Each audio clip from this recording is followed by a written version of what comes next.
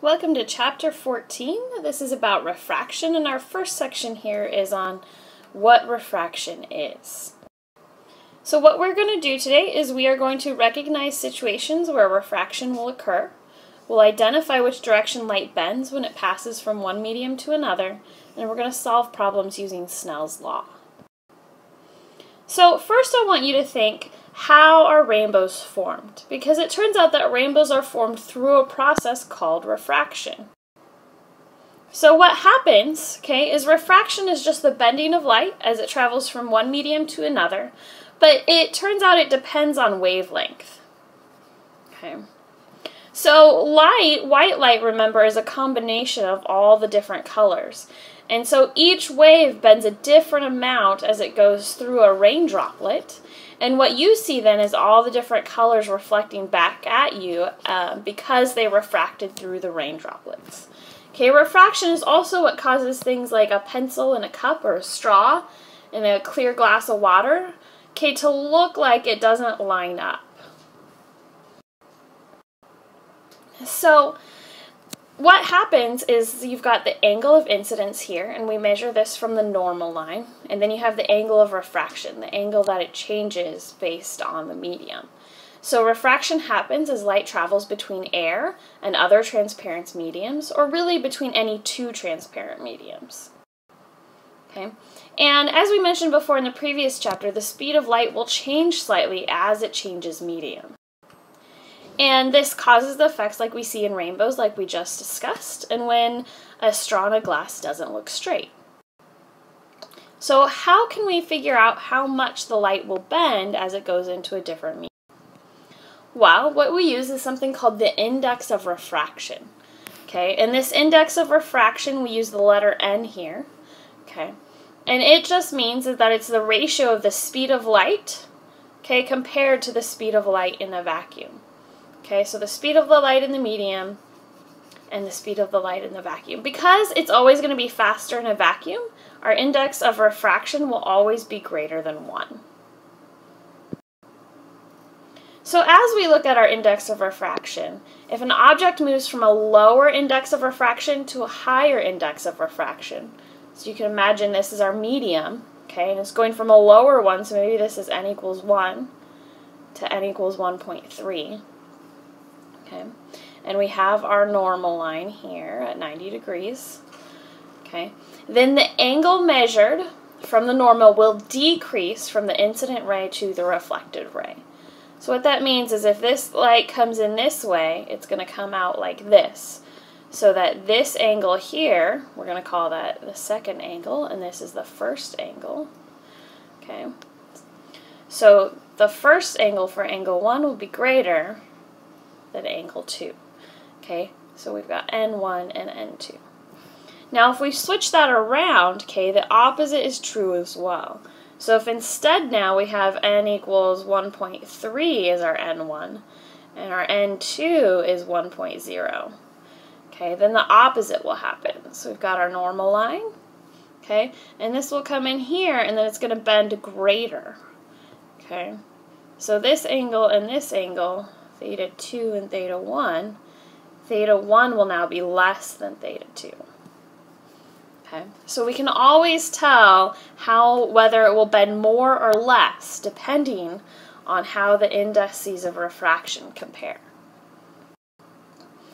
So one thing that this also ends up telling us is that when we're looking into water and we see an object, that object isn't where it looks like because the light is bending as it goes through. So here we've got a cat who's eyeing a fish, and the cat sees the fish as though it's in a straight line. But really that light has bent.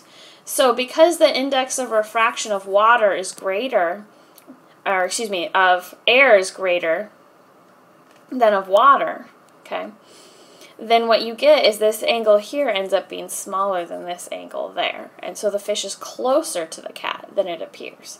The fish sees the opposite, though, because their indices of refraction are reversed now.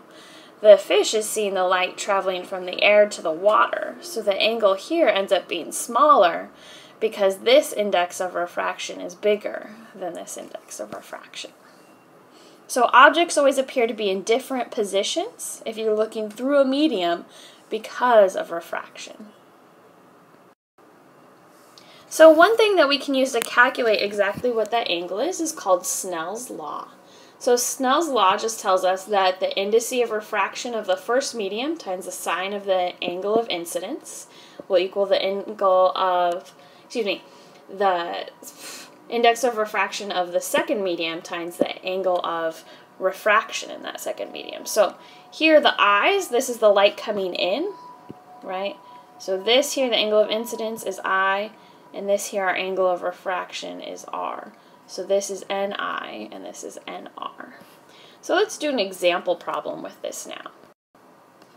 So we are going to find the angle of refraction for a ray of light entering a bucket. This should say bucket, not a buck. A bucket of water, where the N of 1.33, from air at an angle of 25 degrees to the normal. So it turns out the N of air is almost always 1, okay, because it's really close to a vacuum. It doesn't really slow down the speed of light very much. But water slows it down a bit more, so our N of the water is 1.33. So it's going from air to water. So this one is going to be our incidence, and this is going to be our refraction.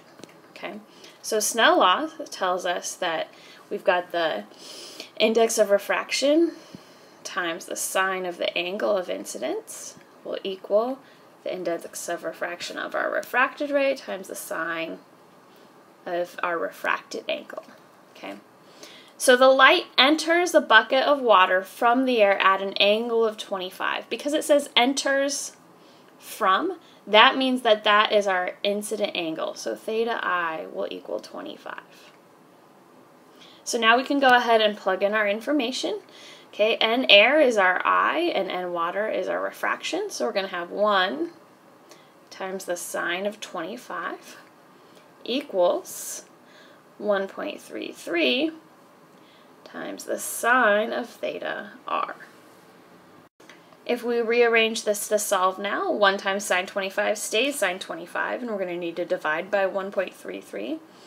So we'll have sine 25 divided by 1.33 equals the sine of theta R. Whoops, sorry, not theta squared, theta R. Okay, and here, if you guys aren't familiar with this, the opposite of the sine function here is called sine inverse. So I'm going to take the sine inverse of both sides. So I'm going to have the sine inverse, and the button looks just like this on your calculator. It has that little -1. And then in that, I'm going to put my sine of 25 over 1.33. And this will be my angle of refraction. So if I plug this in now, my angle theta R, make sure, just before we solve this, make sure this is 25 degrees. So make sure your calculator is set in degree mode, okay? It's really important or you'll get the wrong answer.